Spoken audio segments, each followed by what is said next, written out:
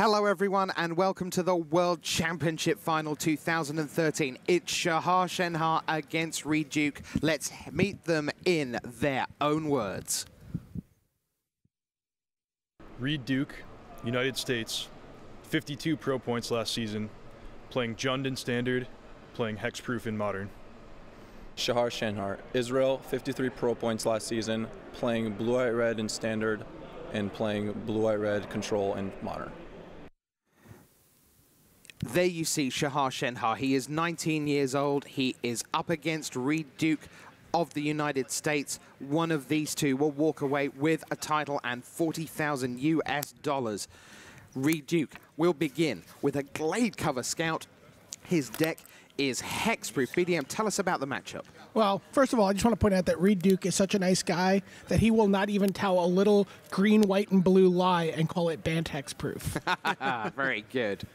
The matchup is the Hexproof deck, Glade Cover Scouts, Slippery Boggles, lots of auras, 27 auras, I believe, versus, you know, the sort of slower, controlling blue-white-red deck. And one of those auras is a Hyena aura, so +1/+1. And there's another Glade Cover Scout backing up, and already Shahar is getting hit. Yeah, and this matchup is estimated by most, including Shahar, to not be in Shahar's favor. I think the fact that Shahar doesn't really have a good way to get rid of an Umbred creature is the main point. Shahar does, after board, especially have access to Supreme Verdicts and a bunch of other, and Pyroclasms, you know, the sweepers, but Umbras have the clause that if it would be destroyed, instead removal damage and destroy this aura. Right, there was a flurry of activity as we were looking at how a one-mana creature with a one-mana Umbra would interact with an engineered explosives, but then it ended up being pretty clear. Yeah, as it turns out, the explosive destroys both, but at the same time, the totem armor does replace the destruction of the creature, which means that Reid would end up with a Glade Cover Scout still. There you get a look at Hyena Umbra, and you can see what we mean when we say totem armor. This was from Rise of Eldrazi. Yeah, so all the damage gets removed, the aura gets destroyed. So Shahar's certainly countering this, taking the opportunity to use Spell Snare even though he has Mana Leak available, just because Spell Snare has so few targets in Reid's deck. Also, Mana Leak's basically a hard counter. Reid's almost never having 4 or 5 lands in play. And certainly wants to like get an Unflinching Courage or something like that with the Mana Leak. Yeah, that could happen, even though Reid is likely to cast more cheap cards, and Unflinching Courage isn't what he's looking for as much in this matchup, though if he has it, he'll certainly cast it. When I watched these guys play during the first 2 days of World Championship action, Keen Sense was a beating for Reid Duke. It just, you know, came down early and drew him a couple extra cards, and Shahar is used to being the guy who has all the extra cards in the matchup. Right, and that's the reason that Reid's playing it. It's one of the most important cards in matchups like this, because Shahar can actually take 3 a turn here for a couple turns. Reid doesn't actually have burn spells. So, whereas a Keen Sense, for example, if this Spider Umbra was a Keen Sense instead, Shahar would be in a lot more trouble. Yep. It is not to say that Shahar's in great shape right now, but a Keen Sense would refill Reid's hand and give him a second wave of things if Shahar was able to deal with the first wave. Rank her up, my guy. Smash in. Yeah, when you're countering a Spider Umbra, you know you're not in great shape. Yeah, Shahar does not have much of a choice here, though. See the one copy of Ajani Vengeant appear in Shahar's hand. In the semi-finals, he took down Ben Stark by 3 games to 1. And Ajani Vengeant would be a terrific card normally if this was a traditional aggro versus control situation. Yeah, I mean, Shahar would love to, you know, Lightning Helix, you know, using Ajani's -2 on the 5/3 Trampler. He'd be pretty happy to use if he could only use the +1. But yeah, even just locking it down would be nice, but that's not in the cards here. Yeah, again, his creatures have hexproof, so he can target them, but his opponents cannot. And even though Shahar has access to a Mana Leak and a Spell Snare via his 3 Snapcasters and a Cryptic Command and Ajani, he's still losing to a pair of Glade Cover Scouts with some 1 casting cost auras. Now, his hand is the envy of control players and Magic traders everywhere. Declare my attack. Cryptic Command at least interacts with what Reid's doing. Shahar can use it to fog, to tap both of Reid's creatures. He can also use it to bounce an aura at a key time. In we go, and now here's Snapcaster Mage from Shahar. Okay. Here he gets to target the mana leak, and then Reid basically can not let him use it, but not playing anything else. But Shahar's not that unhappy with nothing else being cast either. For sure. First strike. So first strike, let's do things in the proper order. And then a trade-off. So it's 15-5. Shahar's already at 5. Yeah, that didn't take long. Yeah, even a draw without a resolved Daybreak Coronet can still do a lot of damage very quickly. It's been so good for Reid, it's tempting to ask why we wouldn't be wanting to play a deck like this. The main reason is that, as you saw in one of his games against Josh, he mulliganed a lot. The deck does do that. And it's not always the most interactive deck, so if your opponents are actually playing a faster combo deck, you could be in trouble. You could almost argue that it's better for a small field like this than it is for a larger tournament. Well, this is a somewhat metagame-dependent deck, and if you can choose, pick the right metagame, which this was, I mean, Reid is very happy with his blue-red-white matchup, and that was half the field here at the World Championship. So we've seen 1, 2, 3, 4, 5 cards sitting on top or under a Glade Cover Scout before now from Reid Duke. Here in the final, he's making do with Hyena Umbra and Rancor, +2/+0 and Trample. So he's holding a Core Spirit Dancer in the Unflinching Courage, but he had a mana leak, sort of eligible to be flashed back. Yeah, and Shahar's actually fine with it not being flashback because he has more Snapcasters to use it on. Kind of running out of time to use those Snapcasters, but they are there.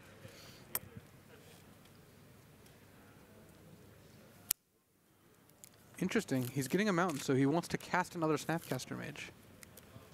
Just get it out of his hand and get it in there as a potential blocker. Right, maybe, well, I guess. Well, he's got a cool line here, which involves Cryptic Command bouncing the Hyena Umbra and then trading for the Glade Cover Scout. The only problem is he got a mountain, so he actually can't cast Cryptic Command unless he draws another blue source here. So it was a good start, but I think he actually may have needed to... No, I guess he couldn't even afford to pay the 2 life because of Rancor, so he's in a tough spot. He just had to hope to draw an untapped blue land that didn't require him to pay life. Which was fairly thin, but I mean, that was his best shot of winning this game. And he is at 4, facing down 4 points of trample damage. He can jump with the Snapcaster, he can stay alive, but he's still going to have a hard time actually making any progress. He really needed Arid Mesa to be Scalding Tarn in this game. So here comes the Planeswalker, a Johnny Vengeant. Just going straight to Reid's face. So I'm at 12 and you're at 7. 12-7. It would be funny to see the burn plan work twice for Shahar. Yeah, this isn't the matchup where it's most common, but Reid has not drawn a lifelink enchantment, and his lands do cause him quite a bit of pain, so Shahar is actually threatening to do a little bit of damage here. He He's got a lightning bolt. He hits Reid to 10, and he can double bolt next turn off Snapcaster, so he actually could be just 2 points short of actually racing Reid. That is another Rancor that Reid has drawn into. Reid would have loved a land here. Yeah, so then Unflinching Courage not available to him. But there's Rancor number 2. So Shahar still can draw an island here and kind of survive with Cryptic Command. It has to be actual island, though. It can't be a fetch land. It can't be a shock land. It was a shock land. It was Hallowed Fountain. So that second Rancor kind of making Shahar pay the price for playing a 3-color mana base with, all these fancy lands, though, as necessary as they may be. We can.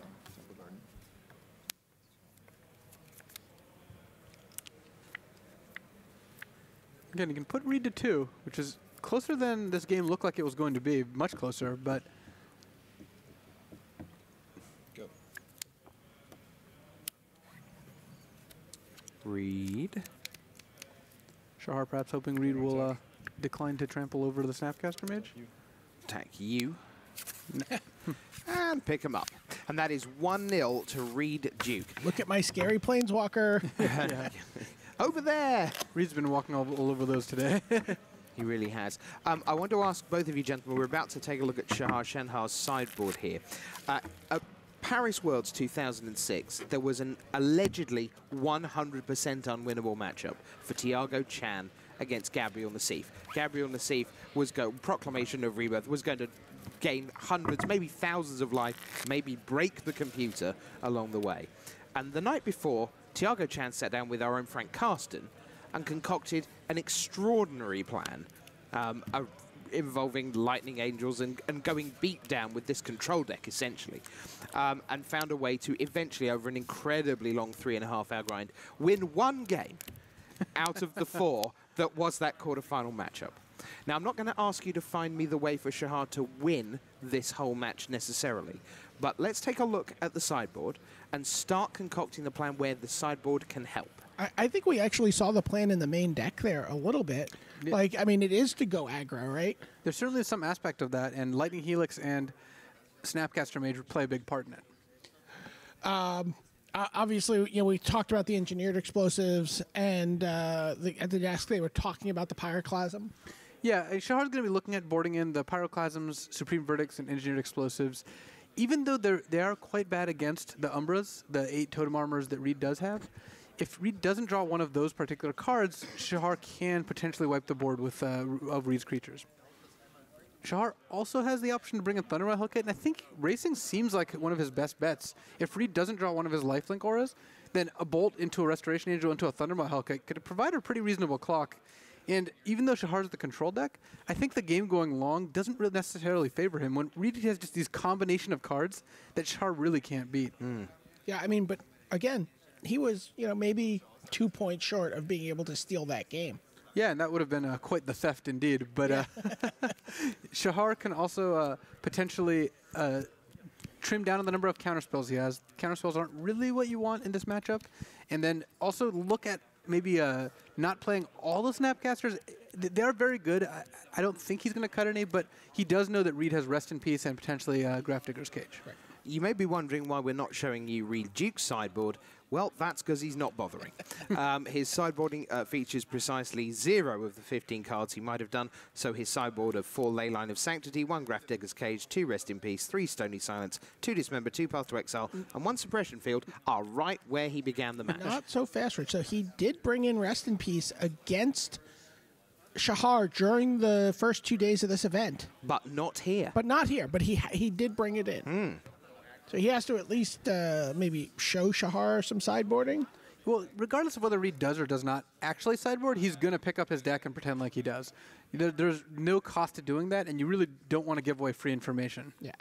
But again, and speaking of free information, I mean, Shahar maybe said, oh, well, I learned something there. Maybe Reid's like, well, he's obviously thinking about my Rest in Peace now, so... Yeah, and like Paulo said in one of his limited articles, if you don't even touch your sideboard, your opponent's not going to play around a card like Fog or Ancient Grudge, cards that are never in your main deck. Reid needs to at least touch a sideboard to have Shahar respect the chance that he could. Yeah, so it looks like Shahar is bringing in 8 cards. He's going to play Vendilion Click, 2 Thundermaw Hellkite, 2 Pyroclasm, which, as you say, by the end of the desk we're talking about, 2 Supreme Verdict, and 1 Engineered Explosive. That's what coming in. Looks like a couple of Sphinx's Revelations have gone. I think Twice has gone. All 3 Path to Exile have gone, because, unsurprisingly, Hexproof guys don't really care about Path to Exile. So Shahar Shenhar, with plenty of sideboarding to do, Reid has decided to stick with his original list of 60, at least for this game too. Going to a more aggro control kind of deck for... Yeah, Shahar's forced into it pretty much. I mean, he's got sweepers and he's got a bunch of haste creatures, so that's kind of his plan for this matchup. The Vendilion Click's actually kind of nice. You know, we've watched Reid maybe suffer for a turn or two trying to get to his Daybreak Coronet to the position where he could cast it, and it's such a game-breaking card that maybe the Click can, you know, stymie his plans a little bit. Yeah, Vendilion Click, the fact that it's a disruptive element and is a 3-power flyer, which Reid really can't block or interact with, it makes it worth bringing in, and you like the main deck ones as well. Boggle.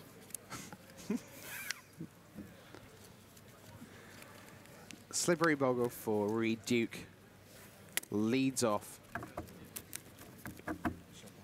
They're very tasty if you can get the skin off. It's getting a blade on them that's the problem. That's why I prefer steak. Not so much a problem. I had a steak here the other day that tasted like it could have been made out of bogle. Really? I'm not even kidding. It was not the best steak. Okay. I could definitely was hexproof too. Turn 2 for Shahar Shenhar. The Israeli national champion, remember, led them to the top 16. Couldn't quite make it through to the top 8.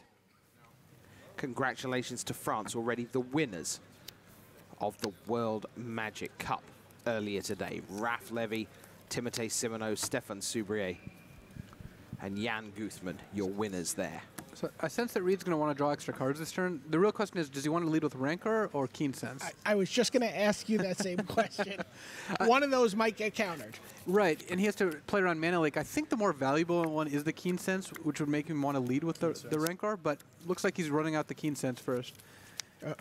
Fairly academic, as Shahar can't counter either. But I do like the double enchanting turn rather, or perhaps the enchanting and just playing a second Boggle turn, though I think the double enchanting is going to be a little safer. He knows Shahar has Pyroclasms. Running 2 Boggles into a Pyroclasm is not what you want to do.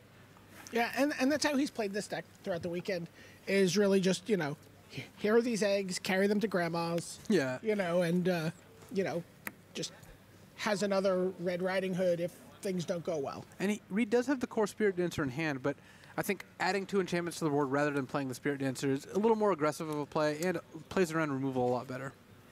Did she carry eggs to Grandma's? I don't remember that part of the story. Well, that wasn't little Red Riding Hood. It was like little green. Little Egg Riding Hood? Eaten. Okay. Didn't make it there. So Shahar glad to trade a Snapcaster Mage for a Slippery Bogle here. Unlike, as you said, most dealers. Snapcaster Mage from Shahar Shenhar. It's the blue Doomblade.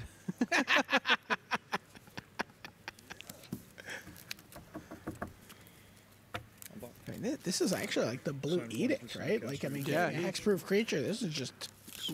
Reid's going to get a card back. He gets a rebate, and then he draws the Rancor again from his graveyard, essentially.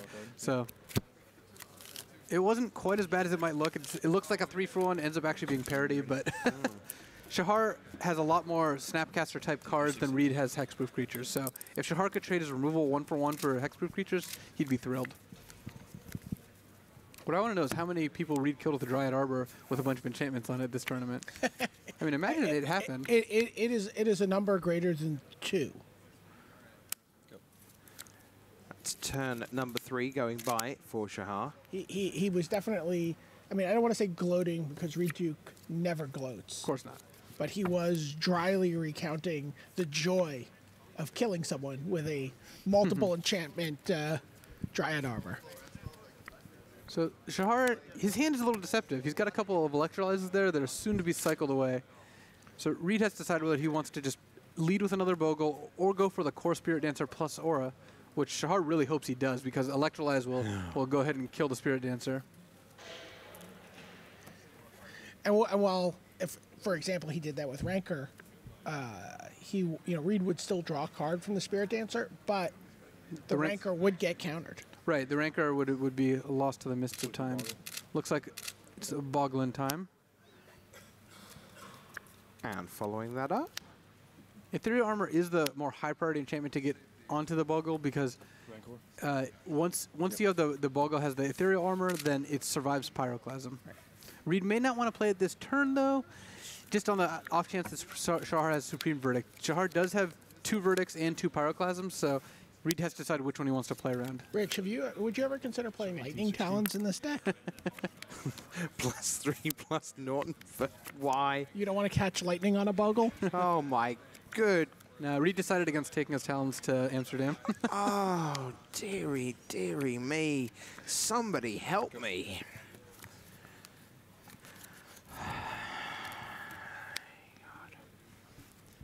So Shahar clearly not in possession of a Supreme Verdict or a Pyroclasm. Pyroclasm for sure he would play if he had it. There's a chance he could be saving the Supreme Verdict to try to get a few more cards, but that is a bit aggressive against a deck with 8 Umbras. So here we see the core Spirit Dancer. He does not yield priority. No, Reid's going to draw a card off the Ethereal Armor. Shahar is going to be happy enough electrolyzing this core Spirit Dancer, but he still has this Bogle to deal with. Draw a card. So I'm going to draw a card if that's all right with you. Shahar is going to want to kill the Spirit Dancer now. Reid could potentially play land and another 1-mana Aura, in which case he would get an extra card off a Spirit Dancer that's going to die anyway. Shahar thinning his deck, probably getting a tapped land. I'm going to electrolyze the core. Okay. Yep, so the core Spirit Dancer is going to die. Although, Shahar says, I'm going to electrolyze the core. Not actually going to show you the electrolyzer. Didn't say I was going to do it this turn. No, just something I dream of occasionally. There it is. You draw a card and I draw a card. Let's both draw a card. That sounds like a better deal for the guy attacking for a 5 here. Indeed it does.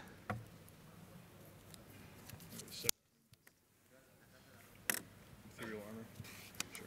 Yeah. Thank you for. And Reid may still have another ethereal armor in reserve. It looks like he's, well, not in reserve anymore. Looks like Reid's bashing for the full amount. Oh, well, that was a convenient draw. Is that a supreme verdict? It's even better. It's an explosive, so. There we go. And Shahar doesn't have a particular reason to play it at instant speed. He can. I mean, he's going to have to do it when Reid attacks, and Reid is going to just attack with the Bogle before committing anything else to the board. But either way, I mean, there's no Crozen Grip running around. If this is if you saw that your opponent had Crozen Grips, you definitely want to just be using this. Yeah, I'm going to say, no split second here, please. Another core Spirit Dancer for Reid. So a Ranker's going to come back to Reid's hand. So he's going to be able to recover from this again pretty quickly. Yeah, it's slightly hindered by the fact that Shahar has the Lightning Bolt, which is the perfect card here, since Reid's going to play Core Spirit Dancer, and if he doesn't have any other options, he's got to try to put Rancor on it, in which case Shahar can Lightning Bolt it. So part 1 of that little explanation occurs now on your screen. There's the core Spirit Dancer. Here's part 2, Ranker. There's part 3, Lightning Bolt. You've played this thing before, haven't you? Counters the Ranker. It does counter the Rancor, so Reid does get to draw a card off the Spirit Dancer trigger. Rancor goes to the graveyard and it will actually stay there. Yep. That leaves Reid with a hand of, looks like another Core Spirit Dancer. Which I believe he just drew. And then a Dryad Arbor, another land. But he's got that Horizon Canopy in play, so Reid is on his way back to recovering, and Shahar is at a fairly low life total, but this is the kind of game that Shahar might have an advantage in. If Shahar can get to this point and Reid doesn't have a handful of cards, Shahar could start coming back. And what does Shahar have to work with in this situation? Unfortunately for him, he doesn't have a whole lot. He can start attacking with a Celestial Colonnade, but he really wants to draw like a Thundermaw Hellkite or a Snapcaster Mage is not bad. It can electrolyze and kill the Dryad Arbor as well as draw Shahar another card. That sounded like a fairly brutal menu there for Shahar. Yeah, that sounds pretty excellent all around. So did Shahar bleed any information there by the way he handled himself after his draw step? I wouldn't be surprised if Reid did pick up on that. I think Shahar hasn't played so many spells that he should be able to recall them at this point. I don't know if picking up the graveyard is something you really want to do there. But it is within Shahar's range to pick up his graveyard when he doesn't have Snapcaster Mage. So I wouldn't be 100% sure where I read. Also, Reid is kind of in the place where he just has to play his cards. He doesn't really have the luxury of playing around a whole lot. As we saw, he played a Rancor on a Spirit Dancer that died. Normally, you really want to safeguard Rancor as much as you can because it's your best enchantment in the face of Wrath. But when you only have one enchantment in hand, you just have to play it.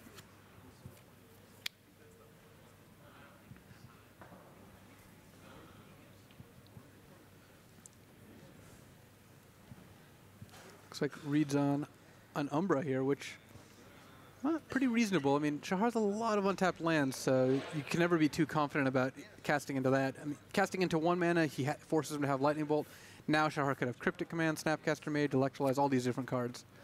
Though I don't know, again, that Reid really has the wiggle room to play here.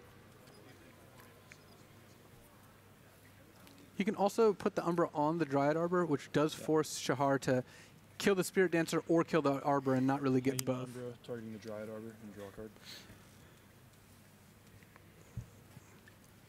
Again, right the way through the day, Reid's been so precise about everything that he's doing. It's just terrific to see everything announced clearly, waiting for draw steps to make sure nothing's happening, just confirming that it's his turn, that he can untap. We're going to see a Snapcaster now from Shahar.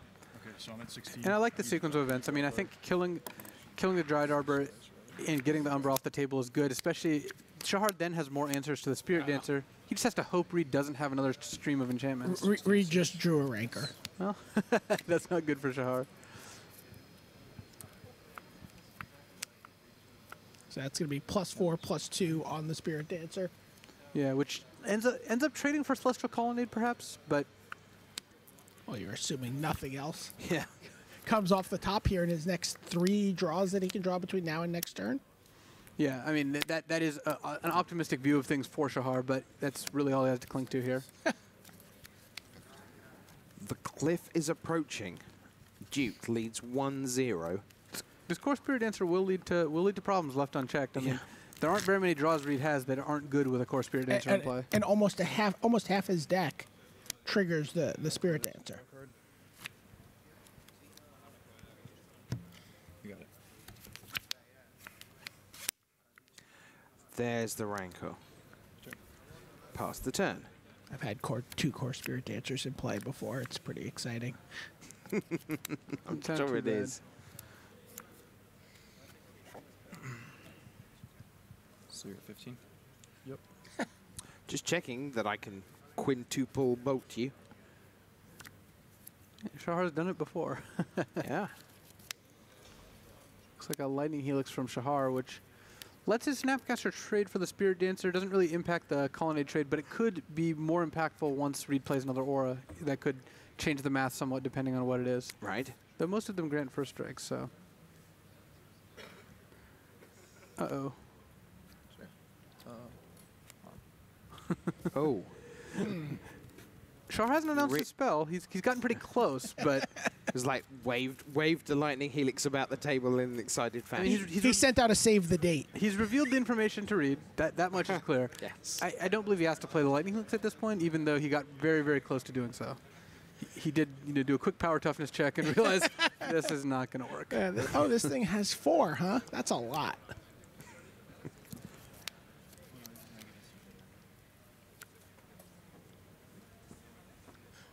I'll attack with my Snapcaster Mage. Yeah, the attack with Snapcaster is a lot less intimidating now. I mean, Reid wasn't going to block anyway. That plays into Pyroclasm, plays into Bolt, plays into Helix, but Shahar guaranteed he didn't block. What if that was a sick bluff by Shahar to get the 2 points through? I just really wanted to make sure that you didn't get him. But no, that was not what was happening. No.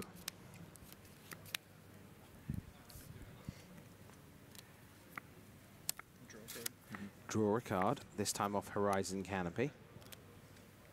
I mean, so many good draws in Reid's deck are great that he's really got to take a look and, try to peel another enchantment, though it looks like he may not have done so, in which case the Colonnade actually will hold back the core Spirit Dancer. Shahar has the possibility of, looks like the Spirit Dancer is coming in. One reason that trading is good here, though, is Reid can trade, play his other Spirit Dancer, draw a card off the Rancor, getting a lot of cards out of the same Rancor. And that's exactly what... Shahar's pretty much forced into blocking there. I don't think you can just take it and go to 2.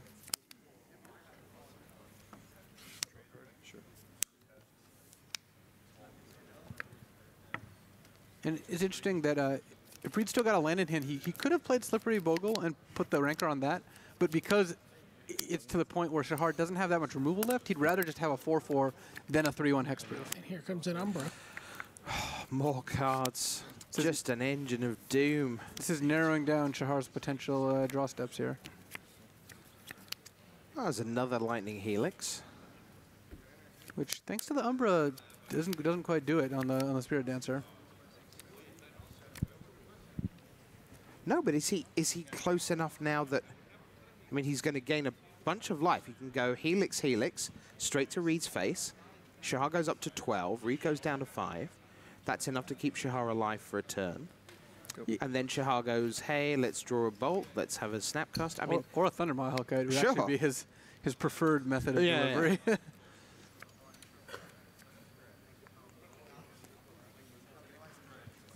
Reid can get a couple extra cards off this Keen Sense. He has to be worried about Cryptic Command here. That's one of the cards that could potentially get him, but I think he realizes he's just in too deep. Cryptic Command is really bad for him regardless of how it plays out. Mm-hmm. Keen Sense draws him a card and then does indeed go on what is now a 3-aura'd up Core Spirit Dancer. Yep. And then in it comes. Now a 7. Looks like a 9 power to me. It's +6 just from the enchantments. +7, 8, +9, yeah. Yeah, so Shahar's, I mean, Shahar can win here. He can just double helix Reid, go to 3, take Reid to 5, and just hope to draw a Thundermaw Hellkite. Yep. Or a Bonfire the Damned. No, different standard staple. Sorry. You could also block with the Snapcaster, but I think just double helixing is reasonable here. So the helixes have occurred, no blocks. You take 9, you're at 3, you draw a card. Yeah, so Shahar goes down to 3. There aren't that many cards that Reid can draw that actually stop what Shahar wants to draw to kill Reid, so I think it's mostly up to what the top card of Shahar's deck is. Slippery Bogle. It's a bigger range if he doesn't have a blocker. Correct. The blocker, which I assume Reid is going to play, is definitely what he needs to do to protect himself from a potential Lightning Bolt or Lightning Helix. He played Bogle, Hyena armor. So yet again today, we're into top deck magic. This time is Shahar Shenhar. He's got Reid Duke at 5. He's at 3, in desperate trouble, 1-0 down. What is on the top of the deck? That's what we're waiting to Electrolyzing find the out. Bolt would be a nice one too. Indeed. Indeed it would. It's possible that he could have drawn a Spider Umbra there. Oh, Spider Umbra actually is relevant because it gives it reach, and Thundermaw Hellkite taps flyers, but Not he things knows with better than reach. to mess with the spiders. The powerful spider lobby. They are listening at home. Right, Alright. here we go. Shahar draws, and it is a land. I believe that is Celestial Colonnade. Pass the turn. All right, Shahar's got an uphill battle ahead of him, given that this game is probably not going his way. No. Daybreak Coronet now has gone into Reid Duke's hand. It looks like the window is closing on game 2 here. That's Shahar. He said he was a clear underdog, and nothing we've seen so far has changed that perception of this potentially perilous matchup for him. There is the Spider Umbra. Not that it's going to be doing much blocking. We're letting Reid, demonstrate how his deck works, just in case we weren't clear. We didn't get a chance to do a deck tech with him here. Or actually, we did. I'm going to say, we really did. I can't wait to watch that back. In Smash. And it is 2-0. And when you start off on a plan, Brian David Marshall, a year ago, when you are in the depths of a darkened hotel room at 3 in the morning, writing down everything you've ever done wrong in your life, or that's what it feels like to you, when your peers have pretty much dismantled you and said you have been weighed, you have been measured, and you have been found wanting, to quote A Knight's Tale, well, this knight saddles up and gets to work. And this is a year on, and now he's right on the verge of everything he could have hoped for. Yeah, absolutely. I mean, we talked about it at the start of this weekend, that he had something to prove, and at every point, it's not sometimes you get the idea that you want to manufacture a narrative, but it's something that Reid has talked about at every turn. Yeah, and he came into this event wanting to, redeem himself, to prove himself. As far as I'm concerned, and I think I can speak for most of the players who know, he already proved himself this year, but it's great to see him doing well in this event and just proving it to himself, even if he didn't prove it, even if he already proved it to the rest of us. Right, just the fact that he got here on the merits of his Pro Tour season. Yeah, that already speaks for itself. I mean, every single player here has proven something tremendous just by being among the only 16 players who have the opportunity to play in this event. Yeah, it is a tremendous honor, and I know every player who played in the event is hoping to repeat that next year, and, as well as some who didn't. And what odds on a Dmitry Budakov building on a 6-6 from this year and coming back next year and doing better again? He did a lot better this year than Reid did last. Certainly all eyes will be on him in Dublin. That's where he's going to use his...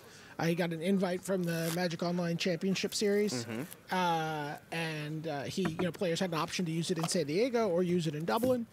He said, well, I like value. I want to start my invitation off at the beginning of a Pro Tour season, not towards the end of one, and kept his invitation for Dublin. And obviously he's going to, he had a good time this weekend. He's looking to get back here as well. Yeah, and that's a wise move, both, using your pro tour invite for the beginning of the season, and also just the fact that he went 6-6 at this tournament. That's very difficult. I mean, I went 5-7 last year. I'm certainly, and I didn't feel like it was an easy 5-7. I felt like it was difficult just to get there.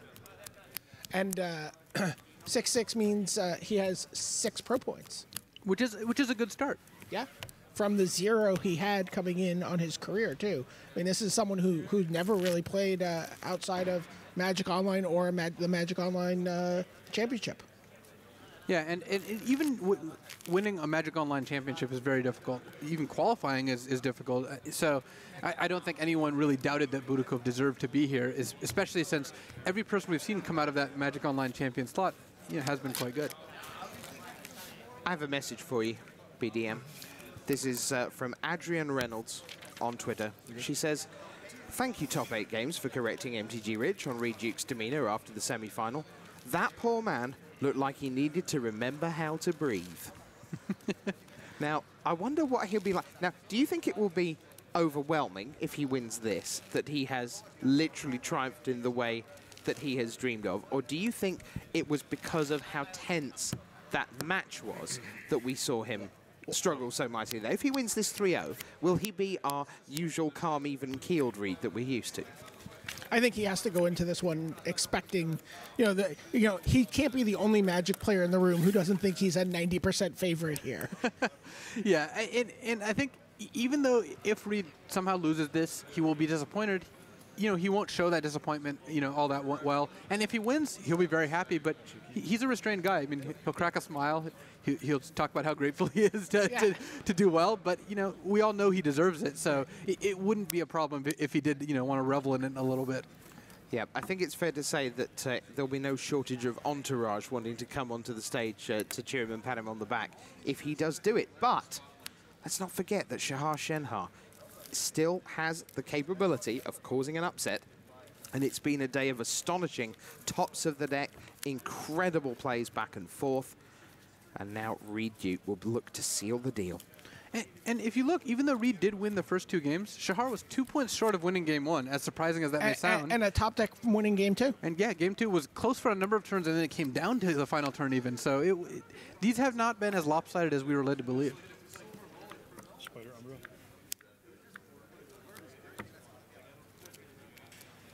Will block the heck out of your fly. Umbras are actually the #1 target Shahar wants to keep off Reid's creature.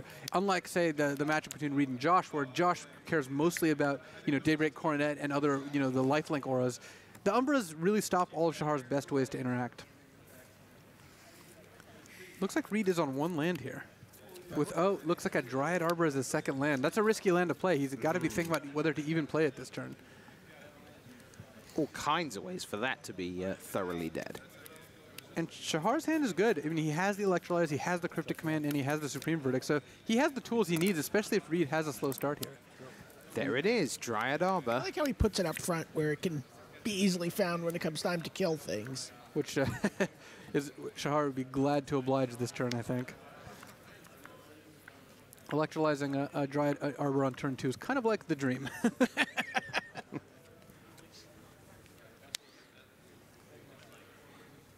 What was the tap a green creature instead of paying its casting cost to give it +2/+2? Oh, right. Gather Courage. Gather?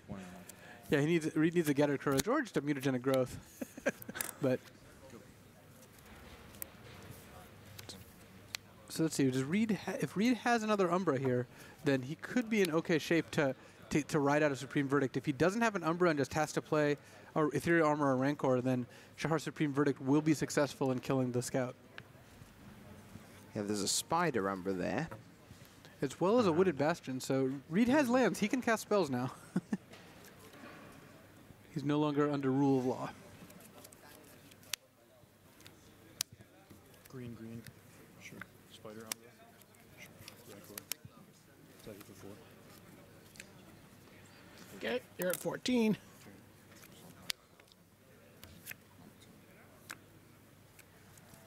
There's another Electrolyze for Shahar. And Shahar's option, his best option now is to to go for the end of turn Cryptic Command, your Umbra, untap Supreme Verdict away your Hexproof.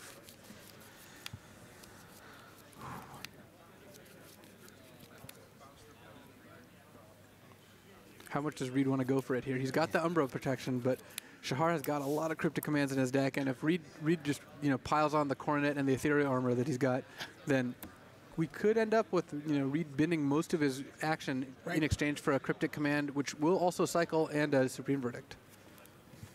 Yeah, play an Aura, counter it, and bounce. Yeah, Shahar has got a ton of options. He can tap the Scout and bounce the Spider Umbra if he doesn't want to take damage.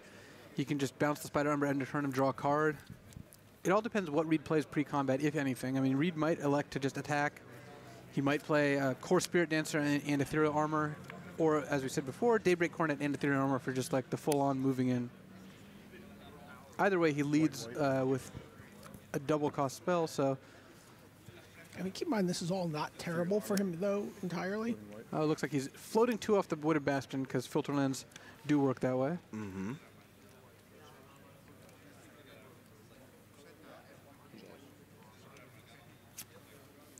On it goes. 18. So it looks like Daybreak Coronet then, since you don't really want to play a Spirit Dancer after you play Ethereal Armor. Mm-hmm. Yes. So, now can I read it? Now Shahar's path is, I think, clear. He needs to get the Spider Umbra off the field because he's going to cast Supreme Verdict. His options are, does he want to draw a card or take a million damage? Because his Cryptic, one mode is locked in. It's bouncing Spider Umbra. Right. The second's either going to be drawing a card or tapping Reid's creatures, and, well, in this case, creature. I think paying life for drawing a card is powerful, but I think this is a few too many life. Let's get it tapped, surely. Yeah, this is. I mean, we're talking about. How much of my 14 life will I lose here? We're talking about 11 life here.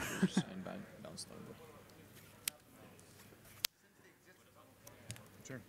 And Reid knows what's what's on tap here. Yeah.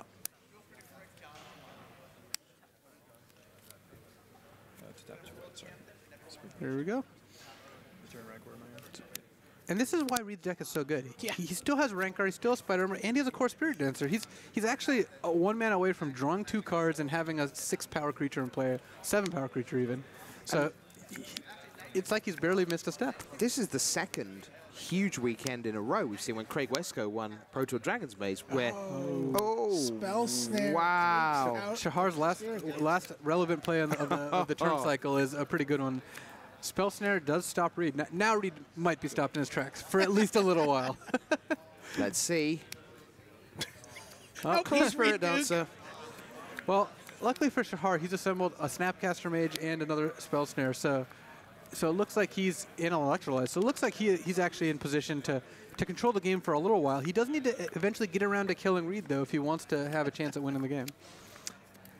Reid has played some long games with this deck where, there's like this huge exchange of resources early on like this, and then both players just go into top deck mode.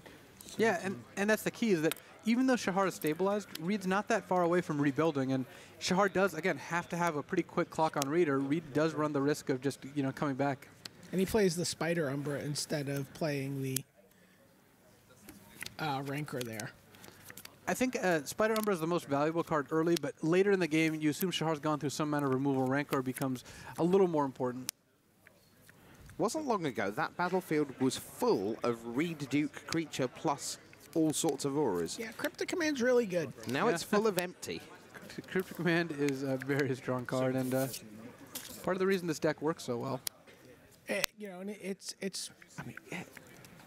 casting cost aside, just would you say the best counter ever printed in terms of its flexibility? Yeah, the fact that it's not really a counter, it's just, it does everything. So Shahar sees a handful of auras, which I imagine his best shot is just to let him keep all the auras. Like, if you cycle away one of those auras for a Bogle, Reid's in much better shape. Yeah, I think Mana Drain has a slight obviously a slight case there with Cryptic Command. I was assuming you would go there. But besides Mana Drain and Force of Will, Cryptic Command stands pretty high in the counter regimen. But like even in a situation where this spell can't be countered, or it always finds a way to do something.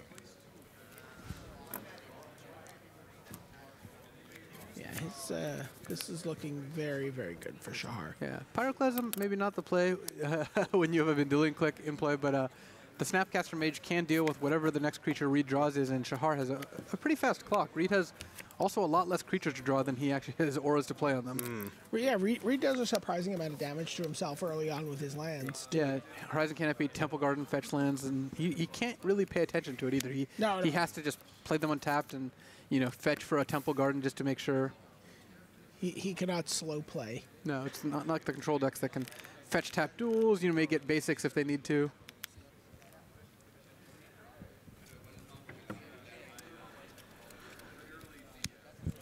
Shahar now debating if he wants to up the clock by just playing Snapcaster and electrolyzing Reid, or potentially double bolting him. Look like he's just going to go for the kill with Snapcaster Bolt. Snapcaster Bolt you. And the math works out perfectly. Good game. All right, Shahar Shenhar is on the board. Good for him, no sweep. And now he's only 2 games away from becoming world champion. They're 2 quite big games, mind you. And in game 4, Reid Duke, with super explosive I Do Crazy Things to You deck, is on the play. And Shahar's, even though he's 2 games away, he's 1 game closer than he was, and he actually gets a chance to play those 2 games. Had he lost this one, it would not have been much of a contest. So this is the first time Reid gets to be on the play since game 1. And that is impactful. It limits Shahar's counters early to Spell Snare mostly, since by the time Shahar's second turn rolls around for Mana Leak, Reid probably has a pretty good idea of what he wants to play and has already probably played it. So let's take a look at one of the cards that, boy, do they ever want you to be blue, with a blue, and a blue in the mana cost. It's one of the best counter spells ever. That's Cryptic Command. Let's take a look at, Third best according to Scott Vargas. Well, I mean, when you're competing with cards made in 1994, then and maybe slightly later, you have a lot of competition. But it's certainly the best counterspell of this decade. of the modern card frame. Right? Yeah. Do you have a full list? Like when he says number 3, if I asked you what's 82, are you like do you have Alliatory? Not 82, but I probably have 8, since we frequently count down our top 8 on Magic TV there. So indeed. So the thing is, it is just choices, and that's what makes it so special. Has appeared in 82 Grand Well, it's a little unfair that you collect the statistic about cards that have come out a year or 2 ago. You're like, oh, sure. 8 lists here, 16, 82. 82 is still a lot. That is a lot of deck lists. I mean, that's just like that's just consistency over time. Yeah, and to be fair to Cryptic Command, it's not legal in as many formats as these new cards. At this point, those 82 are going up slowly and slowly, so it has to rely on Modern. It's not really a legacy card. Right. It exists actually almost solely in Modern. Yeah, and it still pulls its weight there, as you can see by Shahar and Ben both making top 4 with it. How do you feel about original art Cryptic Commands versus the foil textless Cryptic Commands? I don't think it's remotely close. The original art's way better. I don't like the full art cards. Maybe that's just me. I like my cards to have text on them. Well, especially when it has, choose 2 of these 4 things. Well, I don't really need the help with Cryptic Command. I've cast it enough times that I can certainly remember what it does. But in general, I like my cards to say what they do, in case my opponents wonder. I mean, when you... Can you imagine, you sit down for your first Magic tournament, your opponent's like, all right, well, I'm going to play this card. What it does, and you explains a Cryptic Command. What exactly are you going to say to them? I have a foil Cryptic Command in my Commander deck, and I've actually had that, the foil full art. Yeah. And I've actually had that where, you play with people with various levels of experience. Like, okay, what does your, Japanese Commander do? What does this textless card do? Yeah, but Cryptic Command, it's pretty funny that it actually does everything blue wants, and in a way that might not be allowable for blue. The fact that it can, mainly the fact that it can fog any attack or bounce enchantments and artifacts. These are things blue is kind of supposed to have problems with once they resolve, and Cryptic Command is maybe a little too powerful and versatile to show up anytime soon. I mean, we saw it deal with a hexproof creature. I mean, it was... Yeah, it certainly did. When you're playing a deck with Cryptic Command and someone asks you, well, what's your out to this? The answer is always, well, I also have Cryptic Command. So there you see it, and now you are looking at a table that Reid Duke hopes will be filled on the right-hand side by Awesome. Now, does he have what he needs? Hyena Umbra there, Keen Sense. He's away with a turn 1. It is Slippery Bogle. If Reid draws a second land here, you know, we are completely, you know, off to the races. If he only draws one for a while, it might give Shahar enough time to get a foothold in this game. But Reid has everything else he needs. Let's see what he does. He's looking. He's being very careful, because he always is. So he's going to, I believe, play Keen Sense here. Yeah, if you're no. The Umbra instead. I think he's worried about Pyroclasm. And just says, I'm going to attack in. He's not getting greedy. I think he figures Pyroclasm is one of the easiest ways for him to lose this game. Though by not playing around, or by playing around Pyroclasm, he's actually kind of playing into Mana Leak here, since he would really, really rather resolve Keen Sense and be drawing extra cards, but he's not really going to have that option. I'm sure Shahar's Mana Leaking this. That's exactly what's happening. Away it goes. Land, and I'm going to pay, because I want to put this Ethereal Arm on there and smash. The second land really does expand Reid's options to, so I think Shahar is the one who's in trouble now. One of the things I really like about how Reid plays this deck is he lets the sort of tight mana, needs for mana dictate how he plays his lands before and after casting spells. Yeah, it gives your opponent the least amount of information. If Reid's stuck on one land, which he was for a turn, playing the 1-mana enchantment first and having your opponent counter it, it's pretty easy to end up resolving the cards you want to resolve. Shahar passes the turn, and this could be a big one for Reid Duke. He's 2-1 up, and he's looking to become a world champion. He's getting clicked. He is indeed getting clicked, which means Shahar can look at 2 Daybreak Coronets, a Keen Sense, and a Core Spirit Dancer.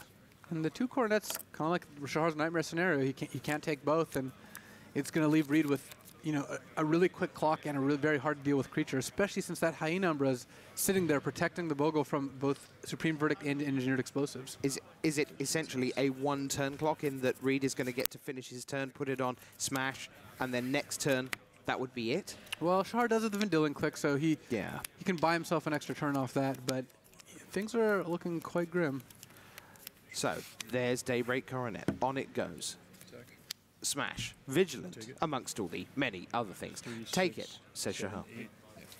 Take 8. Shahar Shenhar is at 6. Reid Duke is 6 points away from completing one of the most remarkable 12-month comebacks ever seen. That was actually Shahar's probably his best draw, because Restoration Angel lets him block with Vendilion Click and then blink it. Reid doesn't yet have Trample, so Reid, this game has got ways more to go. Shahar's going to get to see a few more cards. He's like, which one is this? Which one is this? Yeah, keeping track of what all your opponent has is often a task here. I don't know these cards. I'm not sure if you can block a flyer. In goes the Vendilion Click, pass the turn. Oh no. Attack tell Reid. I guess that attack tells Reid mostly that Shahar is planning on casting a Cryptic Command. That's the card I would expect most.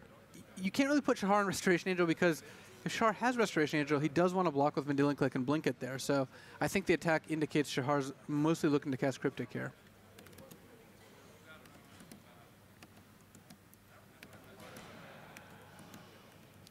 I don't know if Shahar realized the lifelink on Daybreak Coronet and there's a discrepancy over life totals. That could be it. I don't know if Shahar thought that Daybreak Coronet granted Trample or something along those lines. I think he may have wanted to wait on the Restoration Angel, though he might be saving Restoration Angel to flicker a Snapcaster Mage later, since Snapcaster Cryptic is another thing he's got going. Reid says, I declare my attack. This is going to be no, how about you don't? So it gets tapped. Shahar draws. It's an Electrolyze. And the tough part about using Cryptic is you really need the Cryptic to bounce the Umbra to set up the Wrath or Explosives. The ideal situation is end of your turn. get rid of the Umbra.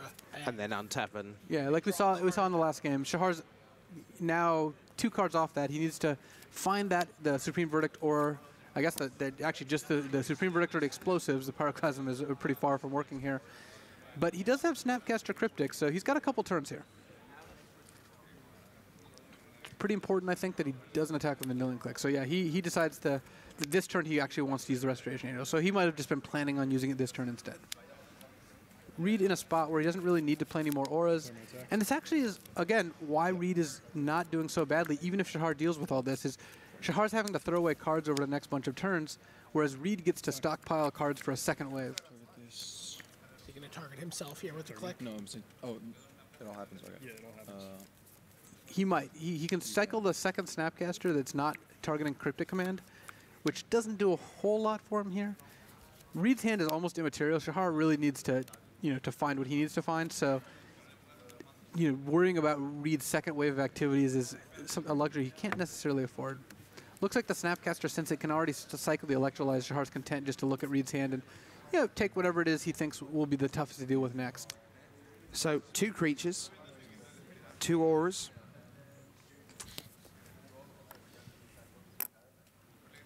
Shahar looks at his 4 cards in hand.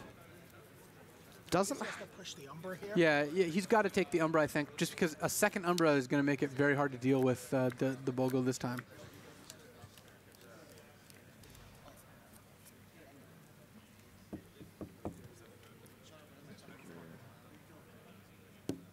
It looks like he's taking the Spirit Dancer. Mm-hmm. So now Reid will get something else instead. Shahar could be looking at racing. He gets to attack for 6. He gets to Snapcaster Cryptic and then attack for 8. He gets to Snapcaster. Well, the Cryptics run out at that point, so he's hoping to chain Cryptics. If he does chain enough Cryptic commands here and he keeps Reid from getting another lifelink hit in, we could be looking at a pretty tight race.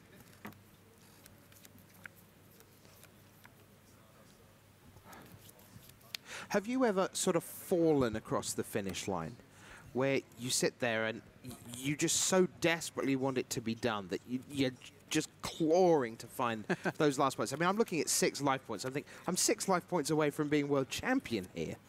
Yeah, and Reid really, really wants to make sure he does everything in the right order. And in this case, it looks like he's running out a second Boggle with a second Umbra. Playing them first to pump up, or playing them after combat, and then deciding not to play his last card here.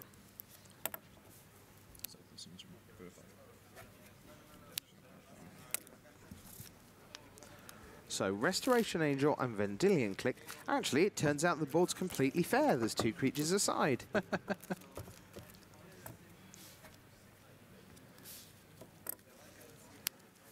Shahar untaps. An Explosives for 1 here would still be pretty amazing. He's drawn a Lightning Bolt. It would knock off all the Umbras, all the engineered Ethereal Armors, and it would make the Daybreak Coronet fall off as well. In comes the team. So Shahar's actually drawing very live just to drawing that by itself. 6 points of flying power. Passes to Reid. And Shahar's actually assembling enough burn, an Electrolyze and a Lightning Bolt, that this is a competitive race. Those will be the last spells he plays, I assume, because he needs all his mana for Cryptic Command here. Yeah, he's going to need a Snapcaster Cryptic. He does get to draw another card off that as well, since I don't think he, at this point, if you're committing to the race, which is very reasonable, you do need to just draw a card. You need to assemble maybe another burn spell here. Reid's hand is getting to the point where it doesn't actually matter how many enchantments he loads up on all these creatures. Shahar's just not concerned. Play my attack. And if Shahar draws another Cryptic Command as well, that is almost just game. So let's see what Shahar does. So Shahar's 2 points short, except he's drawn Lightning Helix off the Cryptic. Okay, so then an island. Looks like Shahar's actually forcing another game here. Wow. We're going to see a game 5 in the World Championship final. He has to attack with the Snapcaster Mage, though. If he doesn't attack with Snapcaster Mage, Reid goes to 9, and then Shahar does 8. So now Reid can prevent 1 by getting a Dryad Arbor, but preventing 1 still puts him to 14, 8, 0.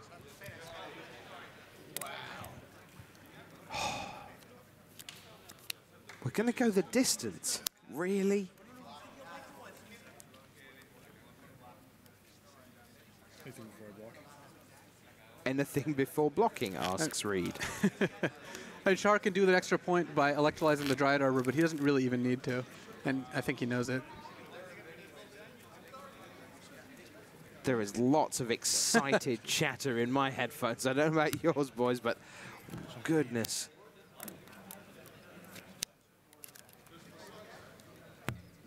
And Shahar beating this draw is impressive. If he can beat this draw, I really think that he's got a good shot in this matchup. Snapcaster Mage. Bolt and Helix. Are you casting it? Good game. It's 2-2.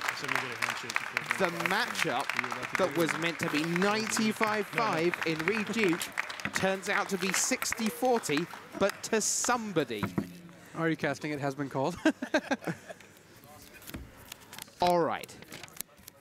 You can't say fairer than this, ladies and gentlemen, boys and girls around the world. It is 8:23 here in Amsterdam.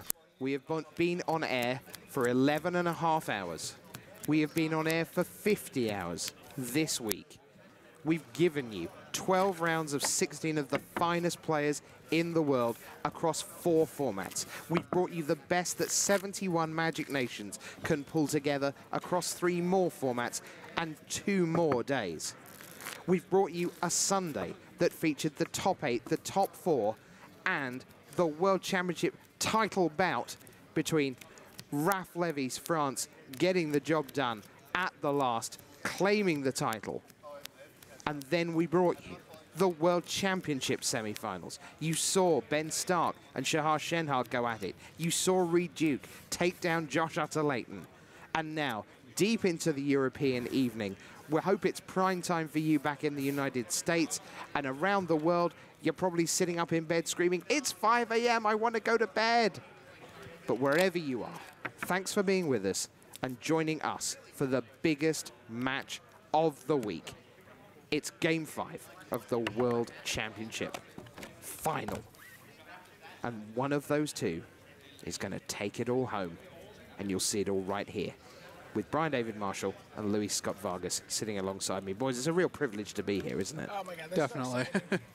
We just saw, I mean, Shahar Shenhar was just in an 0-2 hole not a couple minutes ago, facing down a lethal hex-proof army. Yeah, and it would look like a fairly bad matchup. But he's able, with the help of Cryptic Command and then the Restoration Angel Vendilion Click shenanigans that have carried him through this tournament, actually race a Daybreak Coroneted creature, which we haven't seen before. No, we've seen it dealt with. We've seen it, Reid eventually dying after that. We haven't seen it actually get raced. It was on the board the entire game. Yeah, and Shahar Shenhar looking to fittingly become a teenage world champion in Amsterdam, the home of the last teenage world champion I can remember. Julian Naughton. Yeah, and also looking to become the second Israeli world champion. 2007, Yuri Paleg, New York. Yeah, Julian won the first Worlds I attended, though not the first Worlds I played in. It was in San Francisco, so I just went, but I was not qualified. That was a pretty amazing tournament. Yeah, it definitely was. I was a spectator for just about all of it. Did you look at the big bathtub of money?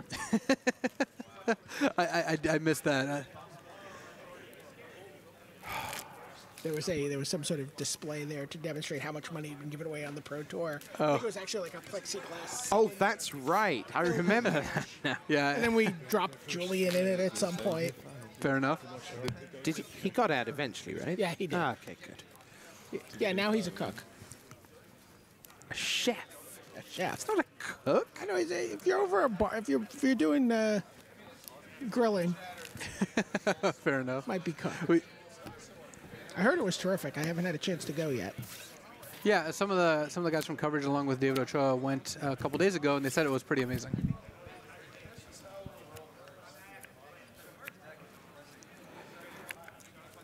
The players have their opening hands for Game 5. Please. Oh, mulligan for Reid. Okay. Have we heard Shahar yet? Looks like 3, Shahar 4, 5, is 6, satisfied. 7. So Reid is looking for a good 6. Well, why don't we just take a look while Reid's doing what we hope will be his final shuffle. Let's take a look at a card that has been so good for Shahar during this day, and that is Lightning Helix. Red and white, super powerful. We've seen what's on the top of the deck. Well, Lightning Helix is often the answer. And we'll see if we can take a little look at that one for you as we wait for Reid to complete his mulligan to 6. There's a Lightning Bolt, a Restoration Angel, and a Snapcaster Mage to go with 3 land and an Engineered Explosives for Shahar. But there is Lightning Helix. Just very briefly, you see Craig Jones famously top-decked this card to win his quarterfinal at Pro Tour Honolulu in 2006. And the quintessential red-white card. Pink Bolt. I don't think I knew that, That's a cuter name than the effect the card has on the game. Yeah, it just changes your math completely. Yeah, I mean, the fact that it's a 6-point life swing off 2 mana means there have been a lot of people who've made lethal attacks to find themselves actually just dying to Helix you, untap, attack you, Helix you. Okay, big moments. Let's get back down to the floor. Reid Duke is looking at 6 cards. What's he going to do with them? Staring at them, really. And I mean really staring at them. And Shahar's hand is quite good. Shahar has Engineered Explosives in his opening hand. It's actually his best card in the entire matchup. And Reid's going to 5. Shahar just raised a very slight eyebrow when that happened. Again, his tell of looking around. Where's my parents? It's like, Shahar will get enough high fives, but so will Reid. I mean, at the end of this match. Oh, of course. Just 2 tremendous competitors here. And as it turns out, they're also playing for the right to buy the other person dinner. The top 4 has agreed that the winner of the top 4 has to treat everyone else to dinner. So that's very civilized. I don't think they really think about that right now, but sure. They will later when people are racking up the appetizers. Freaks. Yeah.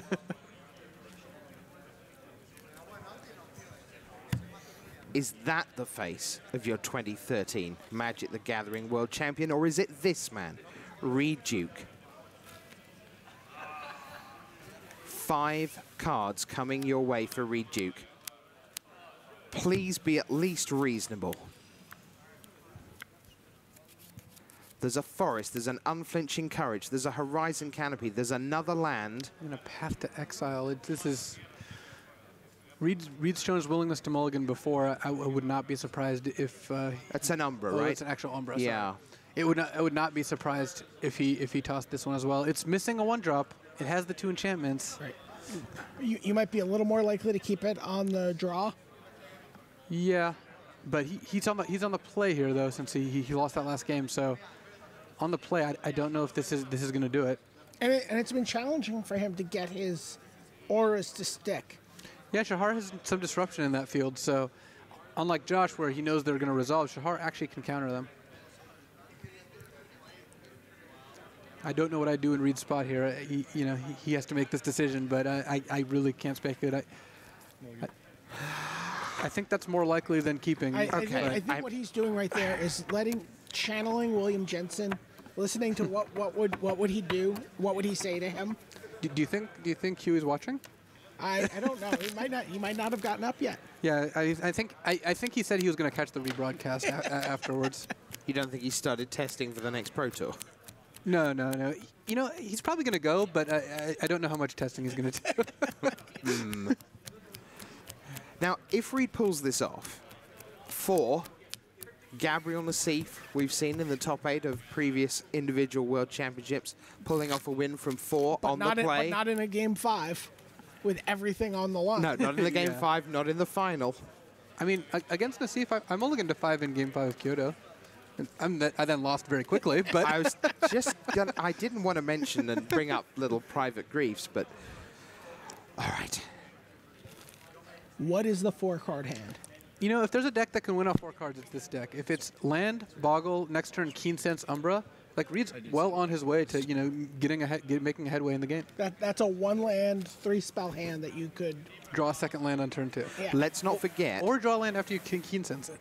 Let's not forget that Shahar has Lightning Bolt in his opening hand, so it must be hexproof. That's really, Well, you know, the only you one know, drops in his deck are Hex. yeah, the one drops for sure, but Dryad Arbor. if he starts getting... He's not getting a turn on Dryad Arbor here. One land, non-Dryad Arbor. All right, here we go. 1, 2, 3, 4. Land, Keen Sense, land, Rancor.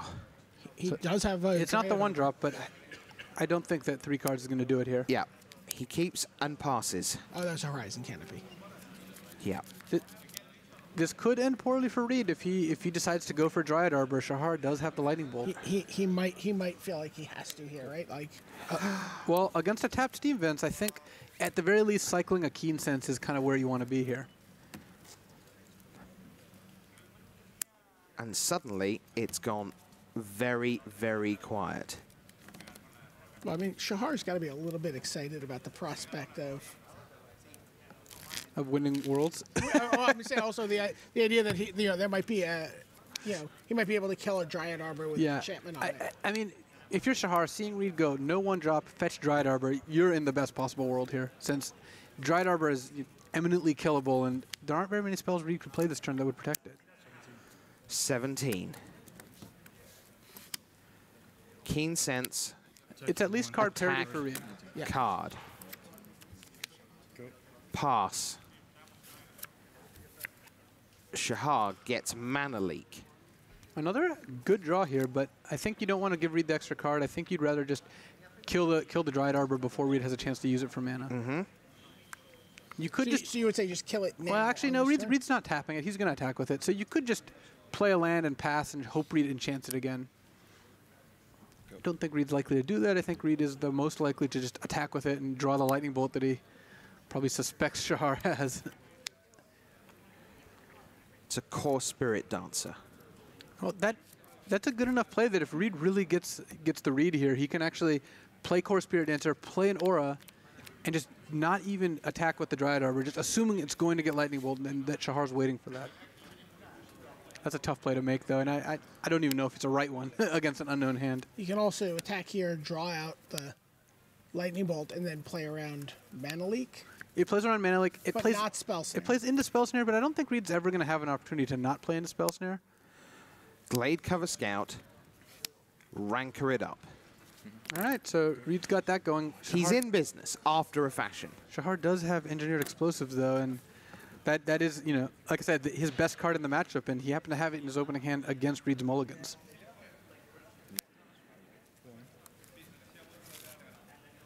We asked earlier in the evening, why wouldn't you play this hexproof deck? And Luis, you said, because sometimes it all goes wrong.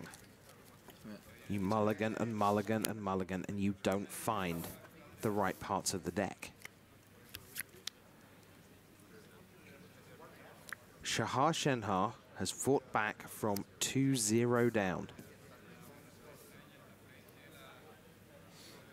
I think you just want to explode the Scout here. I mean, again, you don't need to use it right away, but there's really no advantage in not playing the explosives. You don't want Umbra to come down. You don't want to lose to Reid's 2 cards in hand. Shahar has the option to take 3 if Reid doesn't play anything, and maybe try to ambush the Glade Cover Scout with the Restoration Angel. It looks like he's going to elect to do that. Just taking 3 a turn while explosives on 1 does kind of time walk Reid. It makes it so Reid doesn't have as many good plays as he might previously. Say Reid has another 1-drop in hand, now he can't even play it. It also lets Shahar keep mana up for counter spells to stop Reid from doing anything else.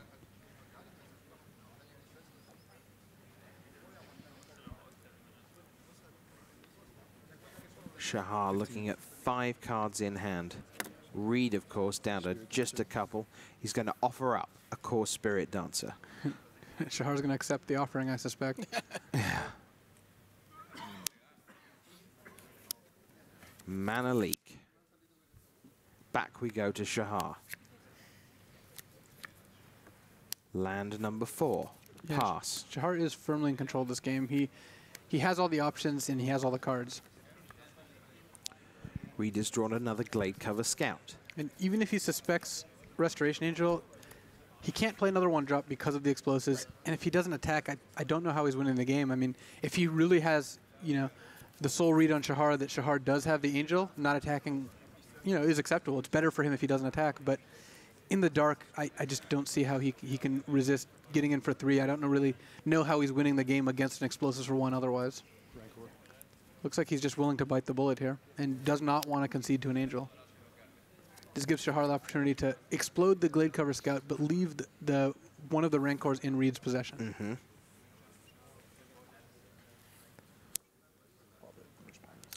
Pop it. So 1 comes back. 14. Reid at 14. Is that right? Yes.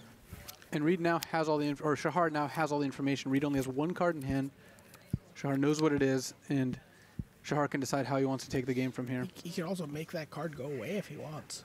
Yeah, he's got. I believe he's got a Vendilion Click in hand. Yeah, actually Shahar has it all. He's got Vendilion Click, Restoration Angel, Snapcaster, and Thundermaw Hellkite that he just drew. And Snapcaster, you know, conveniently enough fetches Mana Leak, so Shahar's, you know, got a lot of options here. Looks like he's just going to rumble for 5. He's just going to outrace Reid. Thundermaw Hellkite. In it comes. 9. It's done a lot of work for Shahar over this tournament. That's a was that Ethereal Armor? It was. So, I mean, that's We have a race. one of the cards Reid wanted to draw. This could end well for Reid. He's got an uphill battle, but if his next draw is a Coronet and Shahar doesn't keep Mana Leak up, Which seems unlikely. it does. But I mean, Reid You doesn't said have it any was options uphill. here. So, here we go. Rancor onto Glade Cover Scout. Reid's at 8. Ethereal Armor. Smash. Shahar draws. Snapcaster Mage, he's going to show him. The applause has started. Reid Duke extends the hand, and it is Shahar Shenhar, the Israeli national champion, has led himself to victory here in the final of the World Championship. He stands atop the world of Magic, and at 19, Shahar Shenhar is king of the world. Wow, from 2-0 down, guys. Yeah, he just remained calm. You know, was in those first 2 games. I mean, as we watched them, both of the first 2 games that he lost, he could have won. Yeah, those games were close. I mean, he did get Reid to 2. He did have just a turn away from winning in the other game. Right, he was a Thundermaw Hellkite away. And a card that he brought in from his sideboard that maybe didn't seem intuitive in this matchup. Yeah, I think you do have to race there, though. You don't really win by just taking your time and kind of controlling the game. Your answers match up so poorly to Reid's threats. If you give Reid Duke a blank piece of paper tonight in his hotel room and say, what went wrong, I think it's going to be a pretty short list. It might just say, I didn't win, which I guess is kind of the mistakes list you want. Well, I mean, that's not even a mistake, right? Like, you just want to play No, well, and, you know, if you win or lose is sort of beside the point from playing the best Magic. I do think you want to divorce the results from the process, because if the process is right and the results aren't there, they will eventually be there. You shouldn't change the process. An important lesson to take at home. If I've heard it one time, I've heard it 1,000 times from these guys. It's stop being so results-oriented, Brian. Yeah, maybe we should change the process of how we tell you, because the results haven't changed. Wow. I just don't know how we've got here, really, because at 0-2, it looked so certain, really, that Reid, not just on the math of it, but he just seemed to be there. So, fantastic stuff. Shahar Shenhar is your world champion. Let's head you back to the news desk. Awards ceremony coming right up. It's Zach Hill, and first, Marshall Sutcliffe.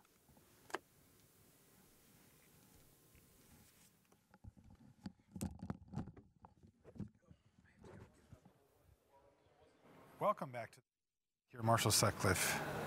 I am with Zach Hill, and you can see the Israeli flag flapping in the wind. That was a great finals, really, really sick stuff. It looked like Reid Duke had it locked up on multiple occasions, and Shahar Shenhar was still able to pull it out. Yeah, I mean, Shahar Shenhar, you know, not the traditional way to defeat the Hexproof Days. It didn't draw, you know, and especially in Game 4, wasn't just answering everything, was able to ride back-to-back cryptic commands off Snapcaster to kind of beat Reid the old-fashioned way, just won the race. Yeah, it was insane, though, as we started to kind of count up the damage. You know, we were watching along. Like I said, you know, we sit over here in the desk waiting for things to be over, but we're just like you. We went over to the TV over there and we watched the coverage on that because, of course, we're interested and want to see who wins as much as the next guy. And yeah, fantastic stuff there from Shahar Shenhar. Let's talk a little bit about Reid, though. Second place finish here, nothing to be ashamed of there. Oh, I mean, not even close to anything to be ashamed of. To be one game away from winning the World Championships. Obviously, we've talked about a lot about the comeback, but just a really commanding performance today. Came in one of the top seeds. You know, I mean, it really showed everyone kind of who was boss in the Swiss rounds, and then played a very unconventional and what I believe is a very good deck choice for Modern, especially over 5 games. You know, everyone else was kind of playing these blue, white, red control decks, and he said, you know, I'm going to take a different angle. I think I've got a deck that people are not going to be able to interact with. Kind of winning what everyone thought was a bad matchup against Josh Utter-Layton in the semifinals, and losing what everyone thought was a pretty good matchup to Shahar in the finals. Yeah. All right. I am told that the award ceremony for the World Championship is ready, so I'm going to send it over to Rich Hagen right now.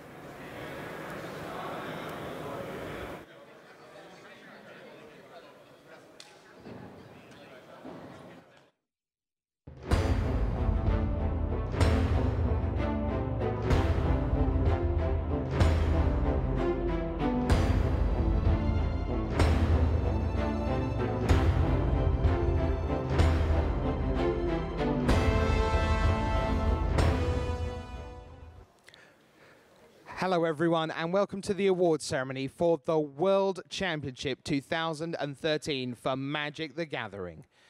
It's time to bring on the champion, the man who gave us a pulsating final, the second time his country have given us a world champion. From Israel, please welcome your world champion, Shahar Shenhar.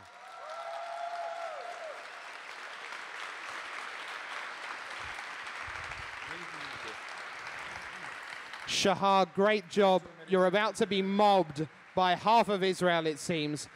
You've not just got your friends here, you've got your whole family with you. What does it mean to you? It means everything to me, you know. All my family supporting me here, it means really everything to me. What did it feel like at 0-2 down in the final against such a phenomenal competitor like Reid Duke? I mean, I was the underdog coming in, you know.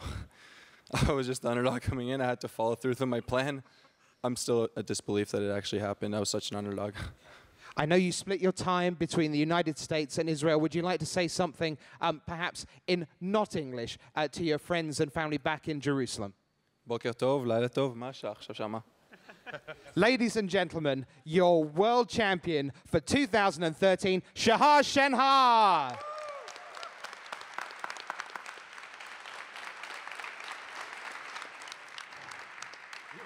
This brings our Worlds Week to an end. 5 incredible days of magic.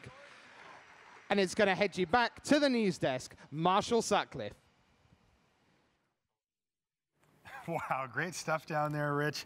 That was absolutely fantastic to see Shahar down there win. Such a young guy, his whole family here supporting him, really awesome. Let's talk about Reid a little bit more. We're actually going to get Shahar, and we're going to get the chance to have a chat with him directly. But until then, you know, I just want to kind of pay respect to what Reid accomplished during the course of this weekend. Yeah, I mean, again, I've been so impressed with Reid's play across multiple formats. I mean, we saw him play a deck that was really good, but really kind of a gimmicky deck, and it's tempting to say when you see something like that, okay, well, like, someone made it this far because they read the environment well. Let's not forget that Reid played a lot of formats, 4 different formats over the course of the World Championships, and, you know, mastered them all, and really delivered commanding performances across the board. That's a really great point. I mean, we had M14 draft here. Yeah. We also had Modern Masters draft. These were tough draft formats. Now M14, it's a core set. You know, it's a little bit pared down, but still, it comes down to really strong technical play at the end of the day. And Modern Masters is pretty open. There's a whole lot going on in there, and it takes a lot of skill to master that. He did really well in those. Also Standard.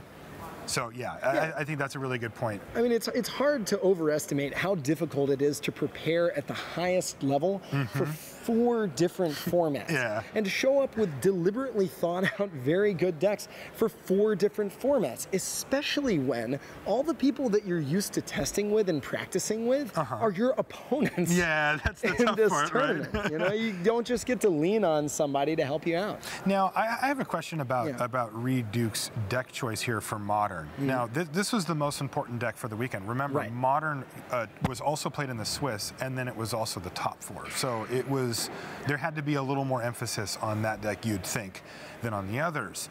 Now, do you view this as like a metagame call where Reid was taking a shot, so to speak, that people were going to be playing certain types of decks? Oh, absolutely. I think he sees, anticipates a lot of people slinging Electrolyzes, Lightning Bolts, Path to Exiles, and Spell Snares. And he just wants to blank so, all yeah, of them? I'm not interested in playing that game. All right, we've got Shahar Shenhar. His trophy in here right now. He's got guys. his trophy. Hey, Shahar, Shahar, how you doing? congratulations. Congratulations, man. This is incredible. Why don't you take a seat there? You can grab your trophy and show it off to everybody at home. Just leave it here. Yeah, that's nice. Shahar, talk to us about the last couple of games there. The game 4, very, very close. Can you remind me real quick what happened game 4? So you cast a bunch of cryptic commands, and then you drew that lightning helix. All right, so that, I mean, I had Electrolyze too, but that was part of the plan. I was coming in a huge underdog. I mean, people were saying it's 95.5%, and then Ifra was laughing and saying it's way worse. It's 98.2%. I was like, yeah, I mean, but we have a plan. We'll follow through, and we'll hope for the best. And like, you know, the plan is to play like Vendilion Click, Restoration Angel, blink it, take, fog a little bit, and then Cryptic Command, Snapcaster Mage, Cryptic Command. And that's exactly what happened. That was the plan. That's exactly what happened. So, I mean, how did you come up with that? I mean, I know the temptation for me is, okay, I've got some really horrible matchup. I'm going to draw my cards and see what happens. And then, basically just kind of write the match off. I mean, were you saying, no, I'm going to dig up a way to figure out how to win this match? How much time did you spend developing that? Actually, not so much. I played against... I respect that. I played against Reid. I think it was round 13 at the Players' Championship, and like he crushed me. Game 1, he multi 5, he still crushed me. Game 2, I just died. BDM coming in is like, was it as bad as you thought?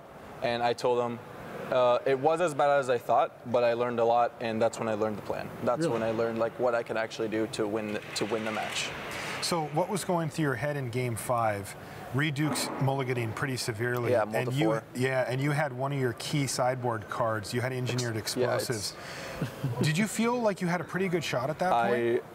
Yeah, I'm going to be honest. I felt like I had a huge shot and my heart was racing. It starts to become one of those scenarios where you're like, don't screw this up, Shahar. Don't screw this up. Everybody's watching. But you didn't. You actually finished quite strongly, if I don't say so myself. And now you're the world champion at age 19, Shahar. I just have one more question for you. Sure. And maybe this is a selfish. You have played so much Magic over the course of the last several days. You were the captain of the Israeli national team. You played through the entire World Championship. How were you able to keep up your focus after that much Magic being played? I've just been sleeping a lot, and thank God Ben hasn't been waking me up during the night at all, because then I would just be crushed and I wouldn't be able to do this. But yeah, I've just been having a good night's sleep and eating breakfast every time, and and I apparently have a high stamina. And mainly keeping Ben Stark quiet is an achievement in and of itself. Yeah, sure. Yeah, he's also 19, remember. It must be nice. 19-year-olds can do this. They can just keep going through that. Now, we saw during the award ceremony, your family's here. How was that for you to have them with you when you won the World Championship? My family being here is everything. This is my biggest accomplishment. This is the first time they've actually been there when I've gotten the trophy. The last 3 Grand Prix that I've done well at, they just weren't there. I came home and they were very happy for me, but it wasn't the same thing as it was now. It means everything. And it was so great to see you in the middle with everybody crowded around you. That must have been one of the great moments of your life so far. So far. Yeah. You have a long way to go, don't worry.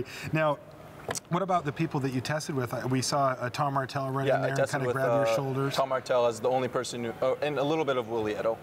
We messaged a little bit on Facebook and stuff. Like, we shared some ideas, picked his brain a little. But no, I tested with Tom Martell, and also David Shields and Matt Costa helped me a lot in the blue-white-red standard mirror, I would say. Not really modern, but like the standard. They really helped us tune the lists and stuff, and we really appreciate that, both of us.